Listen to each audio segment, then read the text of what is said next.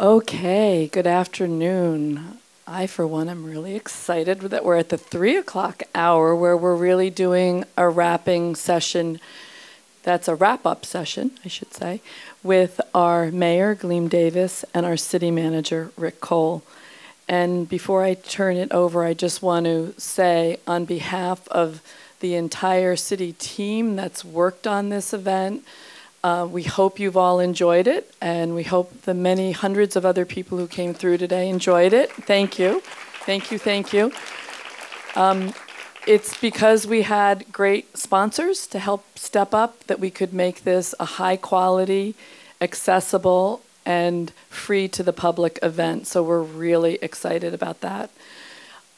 Without further ado, I'd like to introduce Alejandro Adler, who comes to us from New York, where he works with the United Nations Sustainable Development Institute at the Earth Institute with Columbia. And Alejandro is really an old friend of Santa Monica. You may not know that, but when we first began this work, Alejandro was at Penn as a graduate student? Yeah, okay, wow. You've done a lot in the last few years. Alejandro was a friend to us as we were really beginning to think about how to approach this whole well-being measurement area. As many of you know, we had been at it in the youth area with our first youth well-being report card, and we wanted to take it to the next level. And Alejandro has been a partner and friend for the last 5 or 6 years on our journey. So we're delighted that he's going to moderate this session for us with our mayor and our city manager as we talk about where we go from here. Please remember, it's the we of where we go from here, because we're really all in it together. Thank you.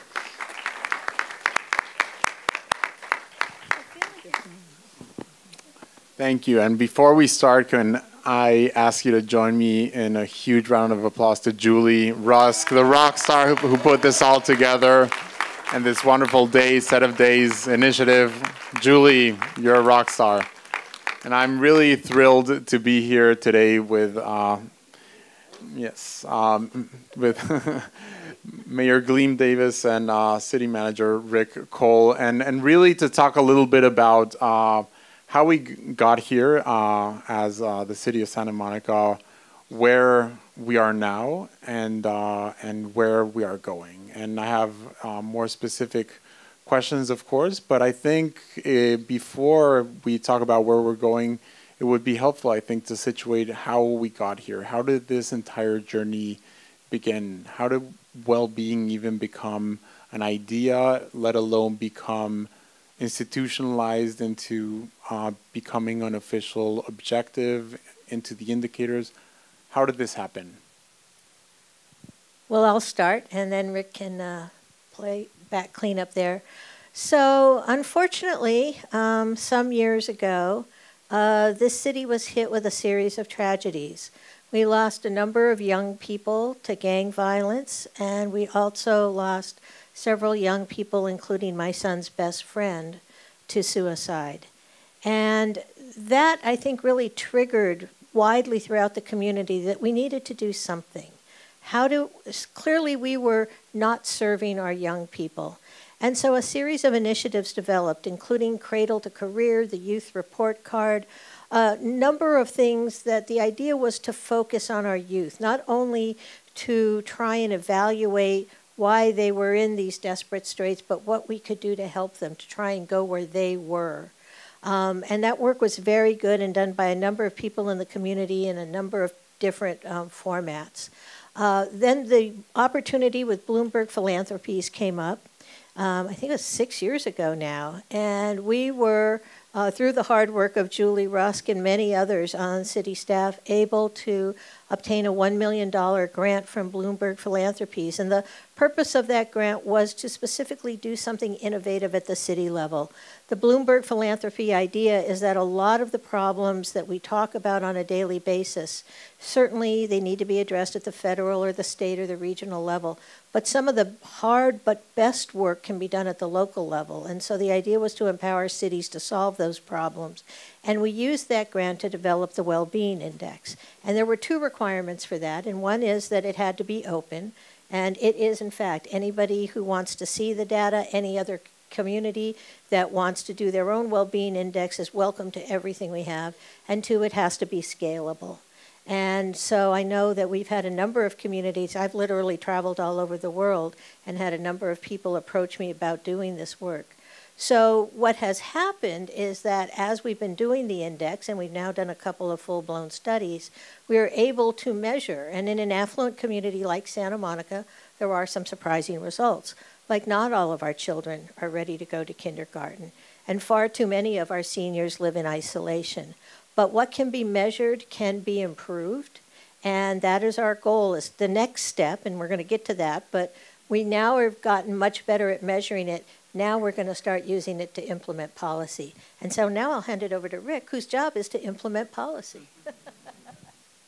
Good afternoon, everyone. And let me add to what the mayor has said by being very candid. Philanthropy is wonderful, and to get $1 million grant for our city was a great boost of resources that didn't come from the taxpayer. But philanthropy often has a short attention span.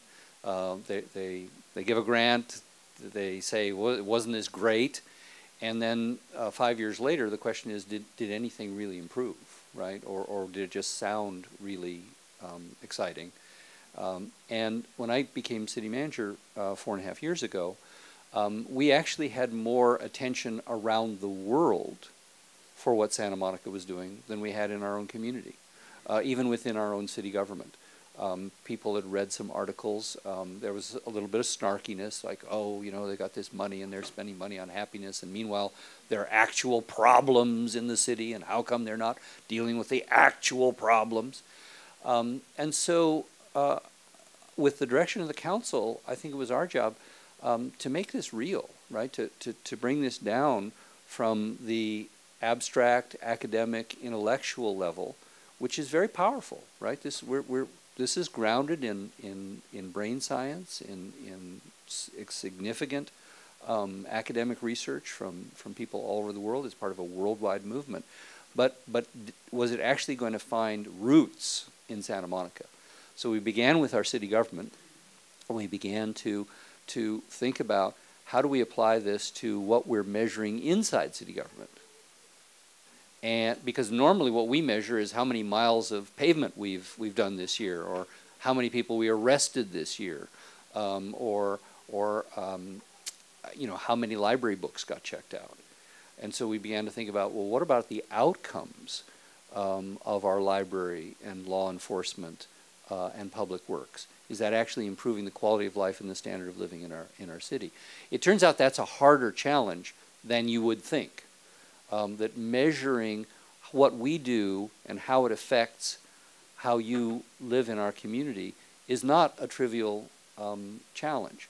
But we had the advantage of this great work from Rand and people like Dr. Adler that helped us, and then we tried to apply it inside city government with the folks who work in our libraries, in our parks, in our resource and recycling, the folks who pick up the garbage. And that's been a journey. And the next step was to begin to apply that to how we make fiscal decisions, right? Let's put the money where it will have the most impact. Let's begin to measure. It may sound good to spend money on something, but is it actually improving the quality of life in the communities, making people safer? So those are questions that we're now really becoming rigorous on. It is also a difficult journey. And the next step, frankly, was what we're doing today, which is to ensure that the community feels like this isn't something that government is doing. This is something that we're all doing.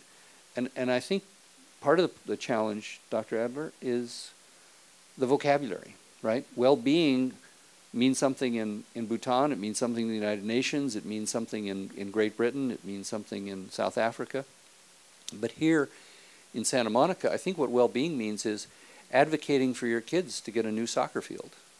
Well-being means volunteering at your church at the food bank. Well-being means coming to city council and expressing your viewpoints, either in person or online. Well-being, it's not something way up here. It's what we all aspire to. It's what we all do. And that it's a partnership between you and your government. and that there really isn't them and us. In a democracy, it should be us. So, Rick, going back to this point, which we encounter often working with city, state, and national governments, of bridging this idea that well-being, happiness is this very abstract, ethereal goal, while we have real problems, poverty, homelessness, inequality. Why does well-being matter? Why does well-being matter? Why does well-being matter? And not only that, but why should well-being matter to the government? If often people say this is a very private matter, the government's function is to provide services. My well-being is my personal responsibility. So why does it matter, and why does it matter for the government? And for both of you, of course. That's the joy of being in the middle. I get to grab the mic. Well, well-being matters because whatever it is you're concerned about in our city, if it's homelessness, if it's crime, it's the affordability of housing, the lack of economic opportunity, income inequality, poverty, these are all symptoms of the disease of a lack of well-being. So if we're really serious about solving these problems, the way we're going to solve them is by digging into that well-being work. Now, obviously, in the short term, yes, we need to address crime. We need to put officers on the street. In terms of homelessness, we need to find permanent supportive housing for homeless people. We recognize we need to do these immediate steps to try and reduce the impact of these scourges on our society. But if we don't get to the underlying problem, which is that lack of well-being, then all we're going to do is be faced with the same symptoms over and over and over again. And just like in the medical field, where it's more expensive to treat somebody in the emergency room than to do preventative care, if you think of homelessness, crime, poverty, income inequality as the symptoms that you go to the emergency room for, but well-being as the preventative care, what you find is that the dollar you invest in well-being is very well spent. And so that's why, as Rick said, it's not some economic, esoteric, squishy-wishy thing about, oh, we have the luxury of well-being because we're in an affluent community. We can't afford to not focus on well-being, because if we don't focus on well-being, a lot of the things that each and every one of us faces in our daily lives that makes us unhappy or vexes us will continue to go on. So my feeling is this is like a dollar well spent in well-being, both socially and in terms of capital, will save us so much more down the road.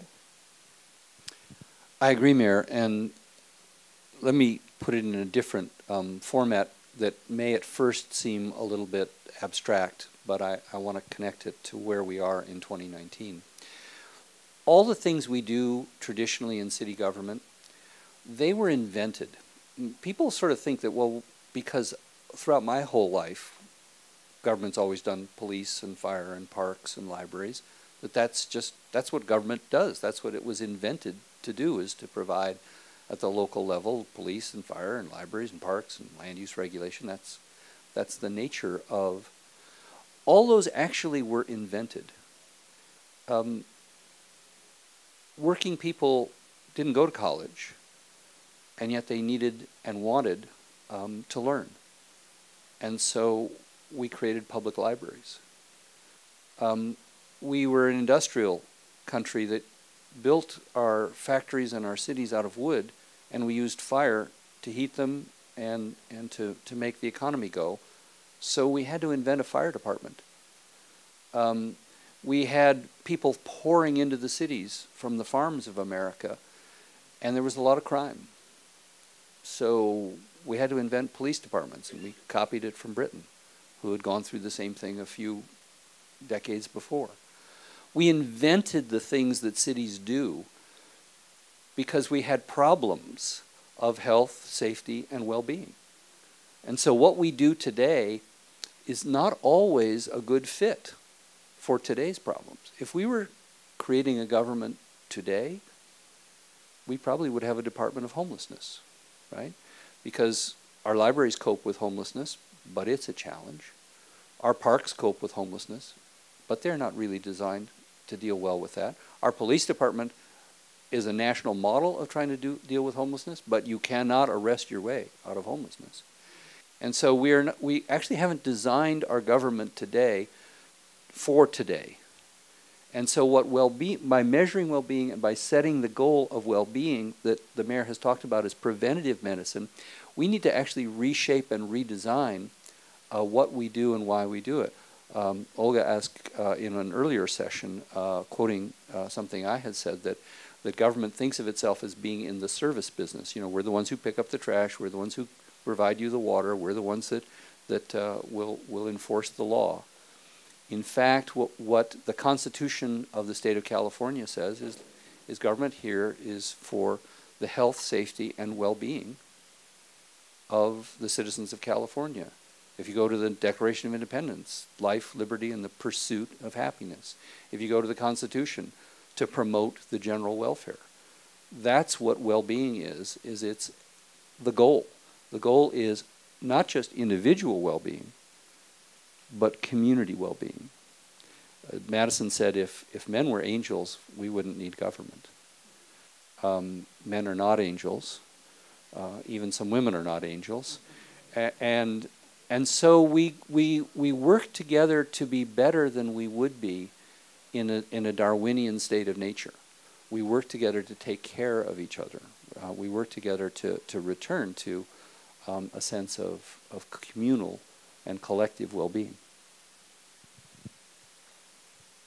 So I think that, at least to me, clarifies the why well-being as a legitimate political and policy objective. My next question is the what and the how, especially moving forward. I've spent the last 3 days in Santa Monica, and I'm beyond blown away to just by the amount of progress over the last 4 years. We've worked with 13 countries now, from Bhutan to Australia, Finland, and everything in between, New Zealand. And the fact that in only 4 years you've been able to fully build a robust well-being index, you have been able to map 6 different domains and track differences, that is beyond admirable in such a short span. My question is what to do about it to narrow the gaps of where you want to be at Santa Monica and where you are now on the 6 different domains. How to translate the indicators and the data you have into policy action. And what, if we can put a time span, can Santa Monica commit to within the next 5 to 6 years, let's say from now until 2025? What well-being policies can Santa Monica commit to that would not be here if well-being were not a policy focus? I don't want to be a mic hog, so I'll let you start here. I want to answer the question directly, but I want to, before that, you asked about what and how. I think the most important question is actually who, right? Because if it's up to the government, government all by itself in today's stressful democratic times is just not up to it. One of the disappointing results, which we're previewing, of the full index that will be coming out as a result of the work that's been done for the 3rd version of the Wellbeing Index, is that belief that you can influence your government has come down from a low number of 29 to an even lower number of 20. That's obviously heartbreaking for those of us who believe in democracy. Unfortunately, I think it's true, at so many levels of government today, that people have lost faith in government, whether it's in Britain. You just go down the list of of countries, and certainly in our country. So the who is going to be, it starts, I think, with democracy, and it starts with the 700 people who've come here today, and give yourselves a hand for participating in today. So if so rather than ask the mayor and the city manager, what are we going to do in the next 5 years? I think it's what are we going to do in the next 5 years, and I think that will come out of the democratic process. We already are committed to some very important endeavors. The most important of which, I think, is how we're tackling the issues of crime and homelessness. Because that goes to the very core of what government is for, is a sense of security and safety. Other issues, really, if you can't ensure that, we remain a very safe community, but people don't feel safe. And it's no consolation if we're a safe community and you're a victim of crime. That's a comprehensive approach, and I think what will be different because of the Wellbeing Index and the Wellbeing work and the 2nd, 3rd, 4th, and 5th Wellbeing Summit that I hope people will be part of. I think what will be different is it won't be just the solution to crime and homelessness is to send them all to Lancaster and arrest them all, right? Which is the default that I think we're verging to as a society. People are becoming frustrated. They're becoming intolerant, and they're saying, I'm not going to accept this anymore, and I might vote for Bernie Sanders, but I want you to lock those people up. That's remarkable, and I think we're verging for that. I think Santa Monica is going to be the exception to that. We're going to work to find a more humane and preventative strategy. Now, we can't do that in just 8.3 square miles, right? These are bigger problems with state laws, etc. But I think what's going to be different is we are going to be on a fundamentally different trajectory that's about preventative solutions rather than reactive ones. So I got into politics generally because of educational issues, and so I bring that bias to it. A couple of metrics, and I think we should point out that when the council set its budgetary framework priorities, as we go into our budgeting process, one of our priorities was to be an engaged and thriving community. And those weren't just words on a piece of paper. In fact, we have formed a committee that is designed to help develop metrics to tell, are we, in all of the priorities, which were also included reducing homelessness, making our neighborhoods safer, that sort of thing, but to develop metrics across all these budgetary priorities so we can tell, are we really doing what we set out to do? But I think in education there are a couple of things that... There are a couple of members that... Well, there you go, see? Welcome. But I was going to say, so I think that, for example, kindergarten readiness, which was one of the early things we started to study using the international EDI. And it was shocking to find out that in Santa Monica, the number of children who actually were not ready across the scale. Some were very ready academically, but not emotionally and or socially. But the number of kids who weren't ready for kindergarten. And so as a city, I've always said our job is to deliver a child to the school system, which typically starts either in pre-K or K, someone who is ready to begin to learn, someone who's on and even playing with everyone else in the community. And I think seeing some movement in that over the next few years, because I believe education is the silver bullet and the great equalizer, will make a difference. But I do want to emphasize one of the things that Rick said, which is that this is all about us. And homelessness to me is a perfect example. So one of the things I would like to see as we start to refine the Wellbeing Index and start to measure people's attitudes is we all look at homeless people and a lot of us feel very uncomfortable, maybe because they're committing some antisocial behavior or whatever, and we think, I shouldn't have to look at that. What if we change that paradigm and said, when I see that homeless person, I'm not going to focus on my discomfort, but how uncomfortable it must be to be in the grips of drug addiction, to be in the grips of a mental health crisis, to frankly just not be able to afford a roof over your head.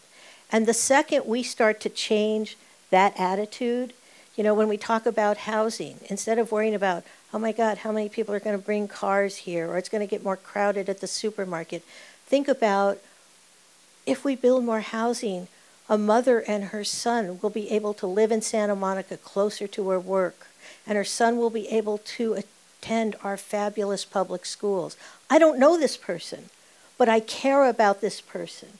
And I think in the next 5 or 6 years, what I would like to see is really move the needle on our own attitude, our collective attitude, so that when we see these problems, we don't think about how it negatively impacts us, but we try to think about how do we solve it for the other person, because it's that collective work we do where we start to think about the broader community, not what's in it for us, but what's in it for the community is really when I think we're going to push the needle on well-being. Good. And Rick? Could I just add one?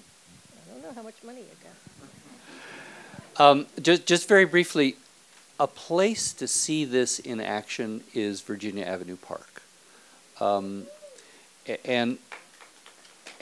you know it's in the center of a neighborhood where because the Pico neighborhood is historically and economically kind of central to the question of equality and equity in our community.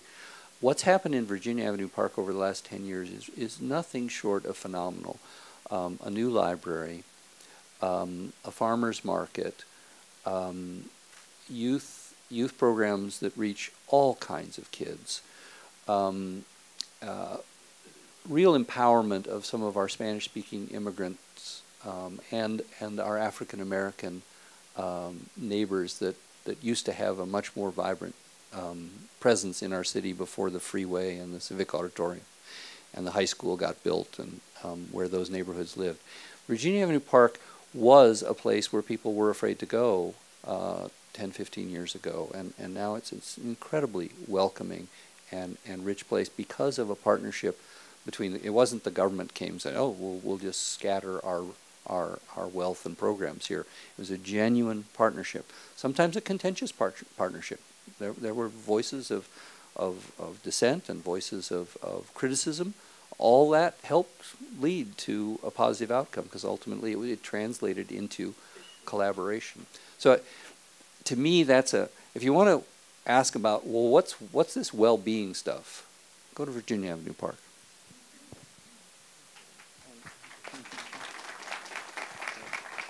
So before opening up for questions, I'll share from our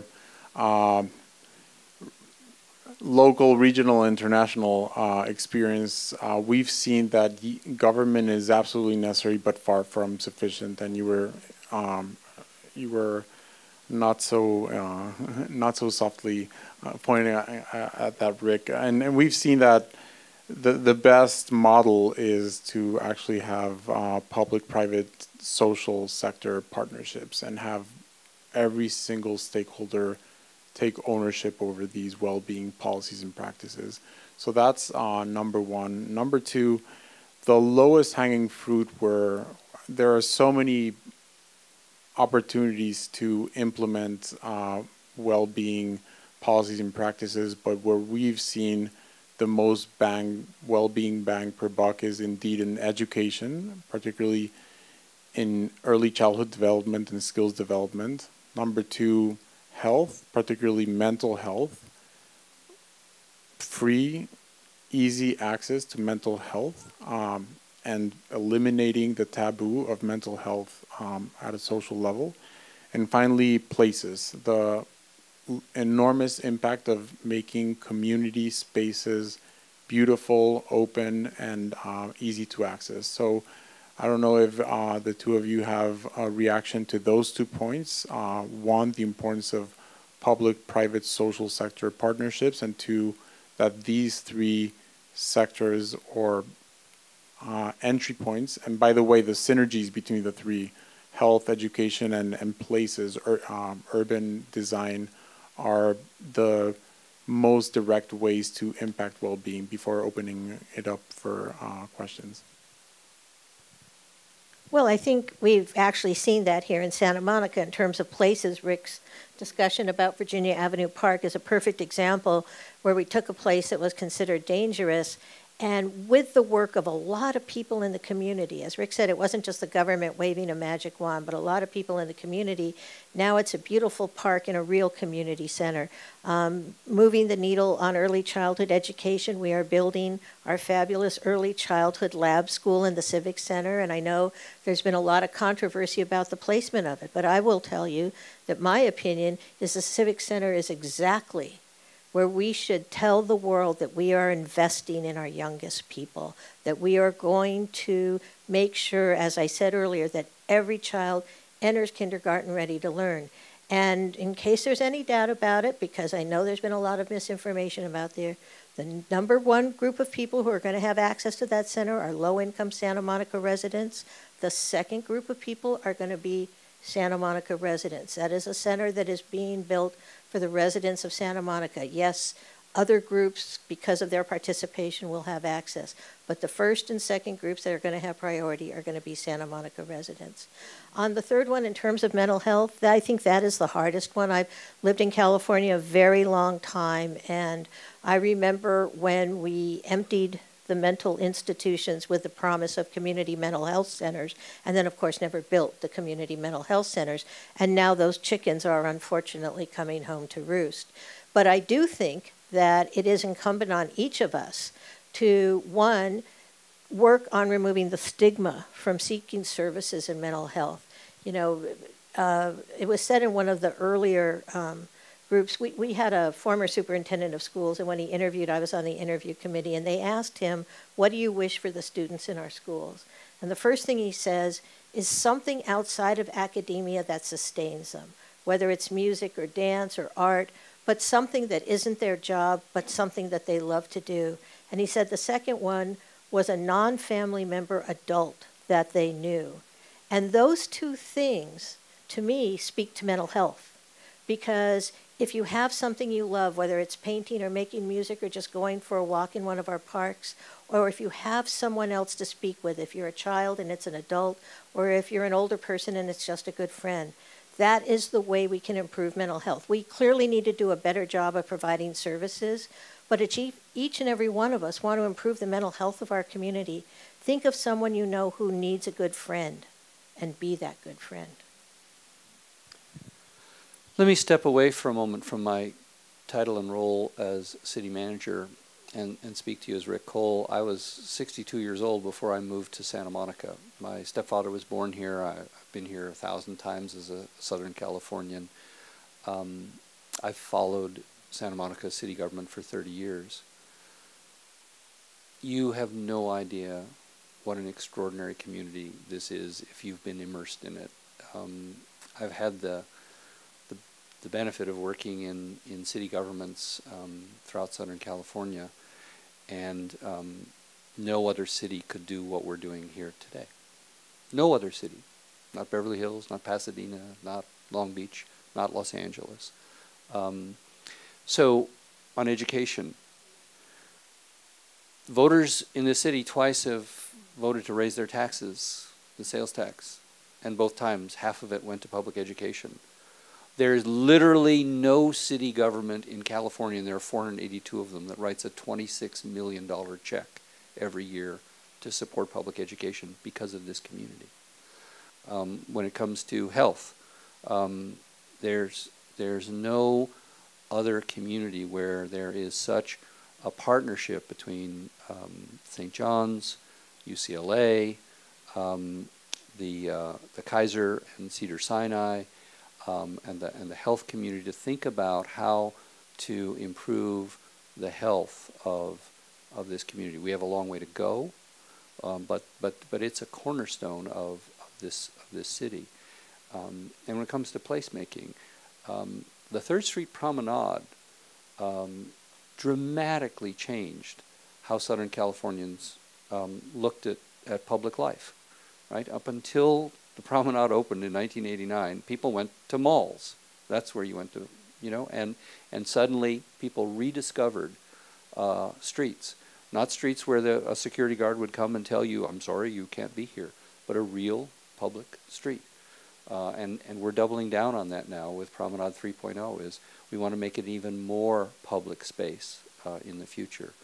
So Santa Monica is a real beacon. Now, is it perfect? No.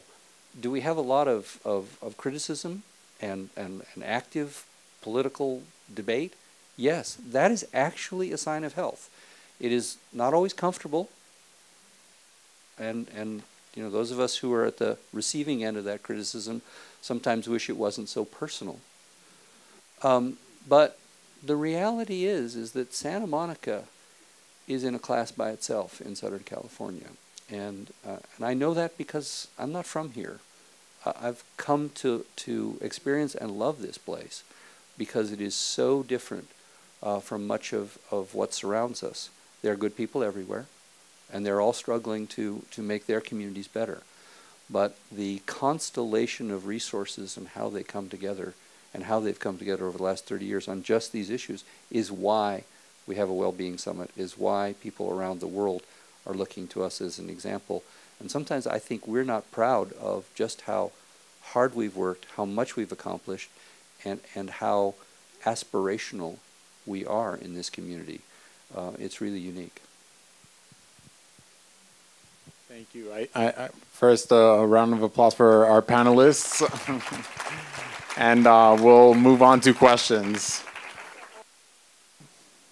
So you hold the mic. So let me start.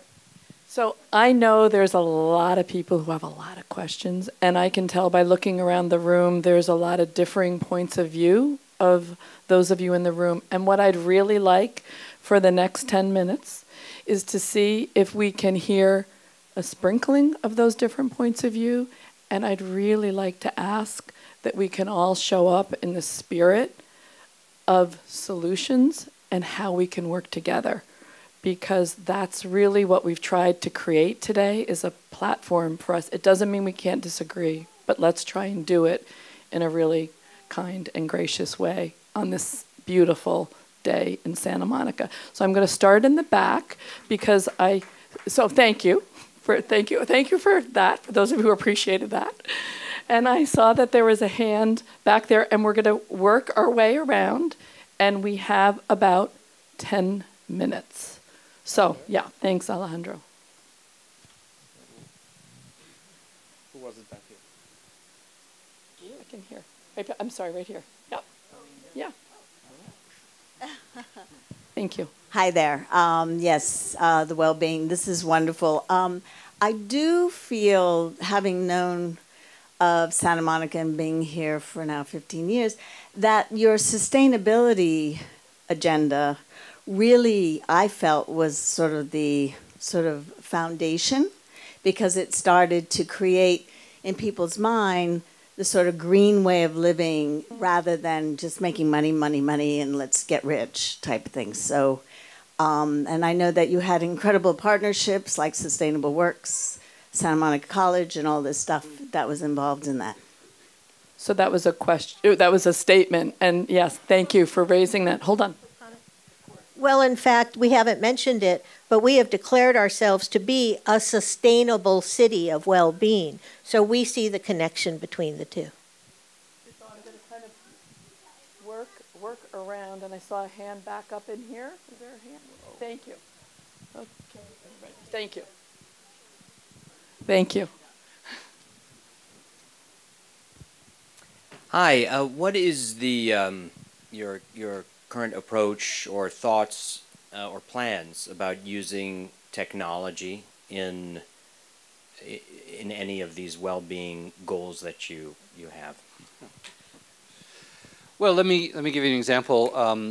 We've worked out of the Digital Health Lab at USC with a startup called Aikido to create an app we call Connect that we've provided to our first responders in testing mode. Police and fire now will be able to notify and connect with a social worker if someone is arrested who either isn't connected to services or who is, and we can reconnect them or let them know if they have a caseworker, for example. We just picked someone up for public intoxication. We didn't have that before, and we certainly didn't have it in real time. It's just one small example of how the application of technology can be for something other than some of the frivolous things that it's used for in the world of social media, for example.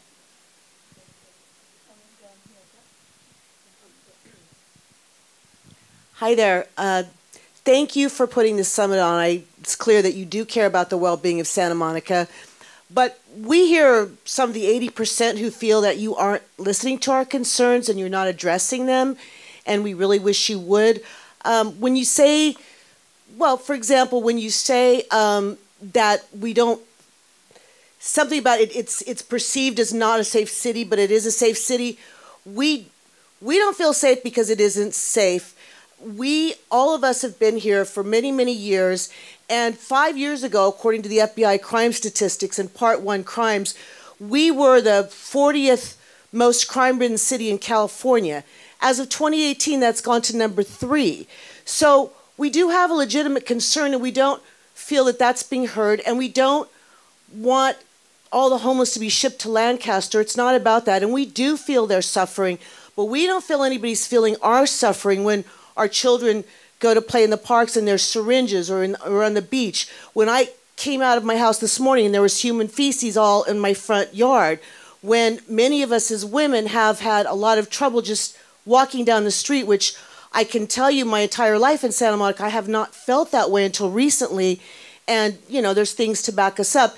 And we do have solutions too. We would love to talk to you about our solutions. One of them is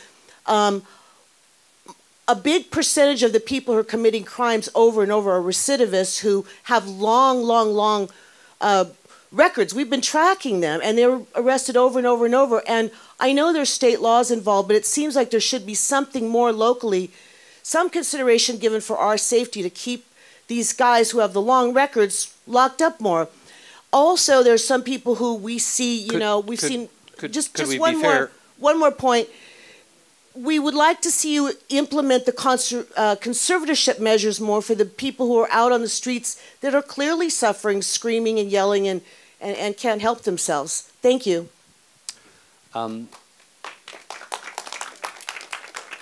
As I said at the beginning, I think that's the most important challenge for government.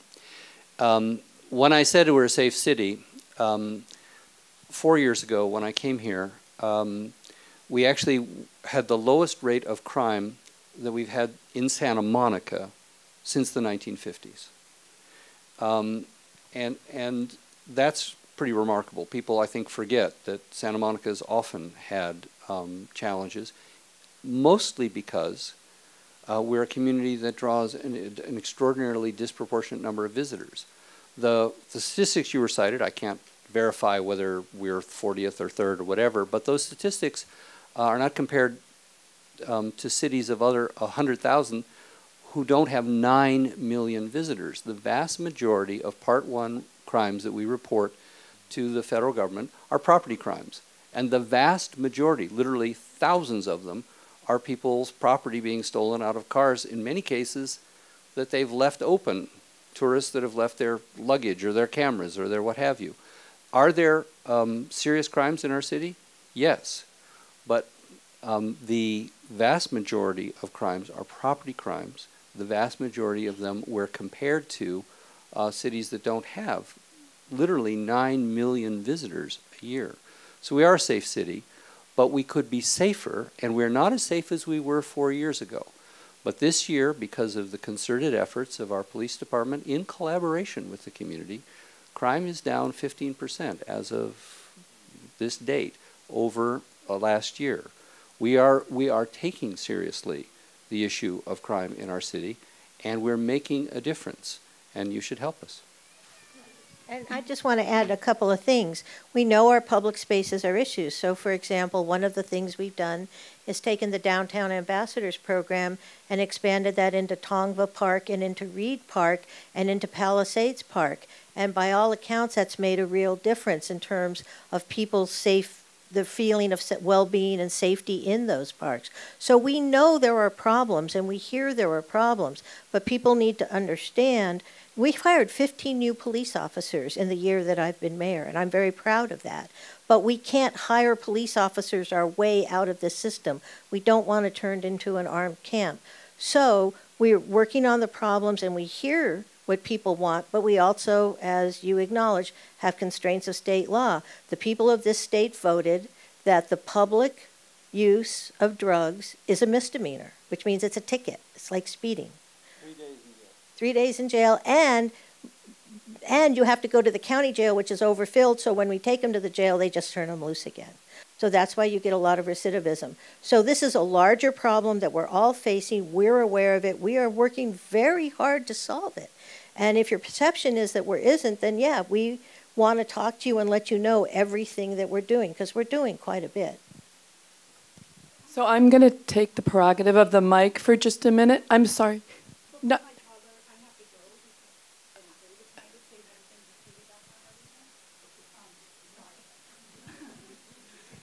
First of all, thank you so much. I love what you're doing with this wellness summit. I was an elementary school teacher myself, and I love what you're doing with the mental illness. And I think everything you guys are saying is amazing. You're going to help the next generation. And however, we were chased by, again, a homeless man with a knife. That's why I'm here with my toddler right now. A lot of moms are just so scared. Like, there's times that I don't even want to walk at night. And I've lived in Boston. I lived in New York City. So I know, you want to say hi? I know what it's like to live in a big city, and I know what you guys are going through. That being said, I never see cops. I live on 23rd in Santa Monica. We've had 6 bikes stolen. We've had our moped stolen. It took the cops 20 minutes just to get to us when we reported those. There's just so many things I can't say, but like I said, I know you guys are doing all you can, but it just feels like there's not enough cops. And whatever we can do to get more cops, like New York City had, I mean, they did it. I lived there for 10 years. I felt so safe there, and I would walk around at 4 in the morning. Thank you. Thank you. Thank you. Thank you. What I'd like to say is we're not going to be able to get into all these issues, but I want to assure you that on issues like conservatorship, these are very complicated issues. We have some of the best minds in this community. One of the lead mental health judges lives here and was here the whole day today listening to the sessions. So these are complicated issues that we can't get into. I'm going to take the prerogative of a quick pivot. I know you're next, but I do want to introduce another one of our community leaders who's hosting us today, and that's Dr. Catherine Jeffrey from Santa Monica College.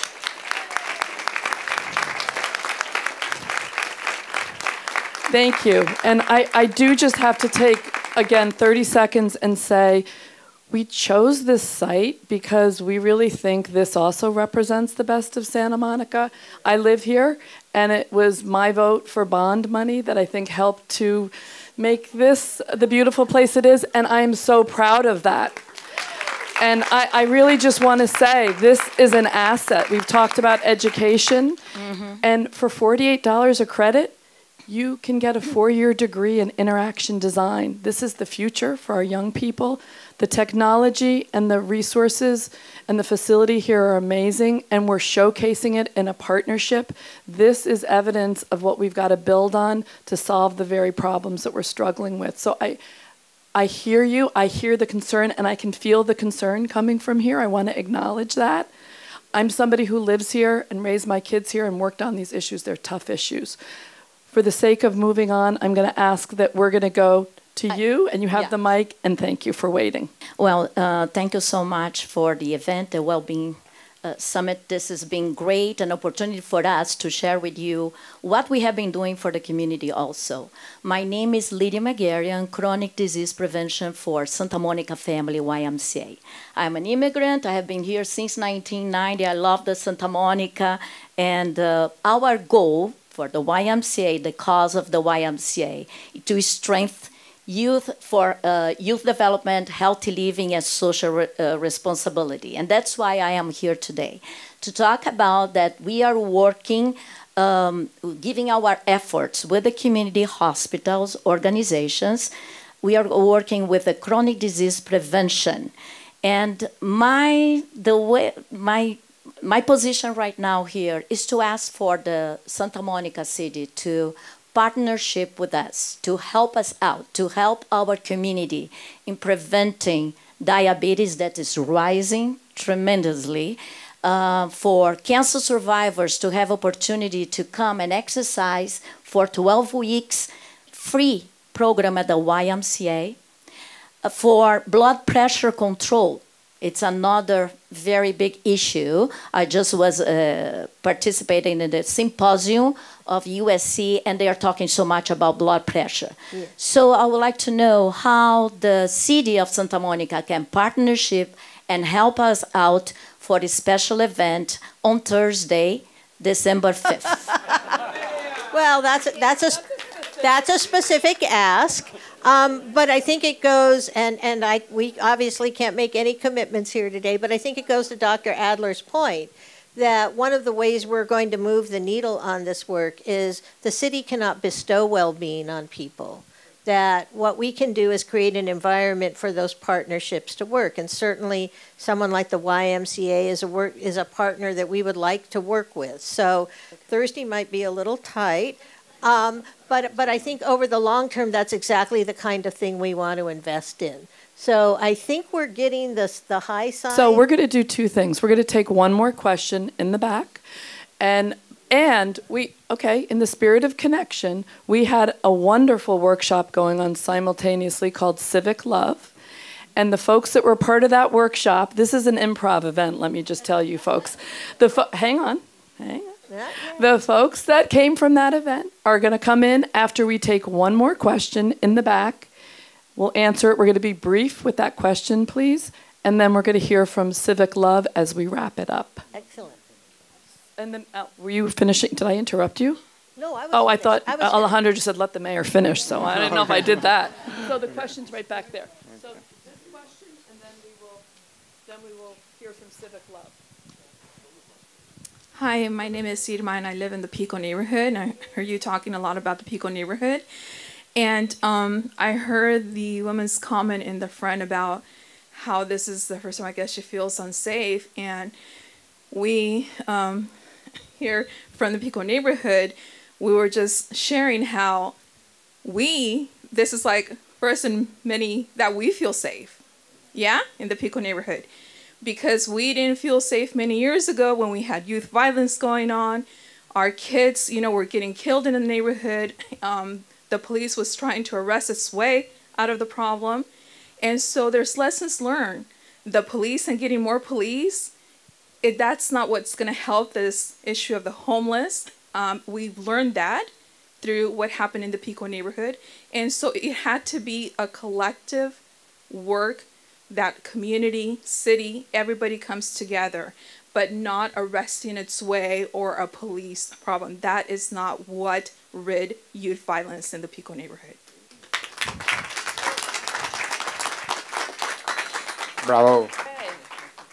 So Alejandro, back to you, and we're going to incorporate Civic Love as you wrap up. So I'm going to have you figure out how to do that, because this is Santa Monica. Stuff happens. I have no idea how to wrap up more than I think you have the right questions, which is keep defining what well-being is for you, how to make it important and relevant for everyone, keep measuring it, and most importantly, define what and how you want to do it. But most of all, I want to congratulate everyone for the tremendous amount of work you've already been doing, and particularly thank the mayor and city manager Rick and Gleam for your participation today.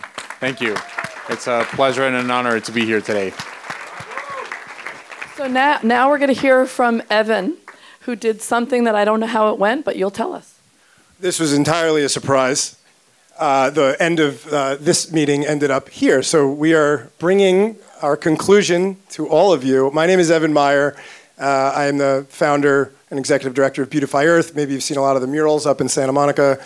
I also started this thing called Civic Love about a year ago, and the purpose is to get people to take action today on things that are important to them, and conduct a workshop that can help them get there and think through the things that maybe they haven't thought of before. So in this workshop, we had a handful of people ended up making it across the campus. That's the word. And we have a few ideas that people are excited about taking action on, and I'm proud to present them. How about if I hold this for you? That would be good. Hold your thumb on the thing, so it's... Yeah, there we go. So I apologize. 4 ideas that came up. I'm going to be really brief, and I'm going to say them all because in the essence of time. One person, one tree, where people can find places and hosts. That's the next step, to find places and hosts for one person to be responsible for one tree in the community. So we get a lot of plants. Not palm trees, maybe? I don't know. Parkway gardens, talking to neighbors is the first step to, and going to the neighborhood groups and talking about how to get gardens on our parkways and make our parkways just a bit more beautiful and flavorful and friendly for all of us across the city. Number 3, applying the well-being principles to city departments, starting with permits and public-facing offices. One of the groups was very excited about bringing that to the city and all of these things and helping accelerate that so there's that. That's 3. And 4 is safe routes to school and work, expanding the lanes and green lanes and walking buses to middle schools, and starting to make those a little bit safer. And the first step of that, starting with planning, learning the rules, learning how it works, and bringing that to make our communities a little bit safer. So those all came from these people. I didn't make those up. That came from it was about... This is just a handful of the people that made it across, but they did a great job, and they're excited to have some next steps. So thank you for allowing me to be here. Well, I got the sign to let you in, so I let you in. I want to thank everyone for coming. We're wrapping in 5 minutes outside with a gift from Bhutan. There's Bhutanese dancers who are here to give us a little bit of their culture, and they're thanking us for Kinga's participation and for working together. So please join us outside. Thank you.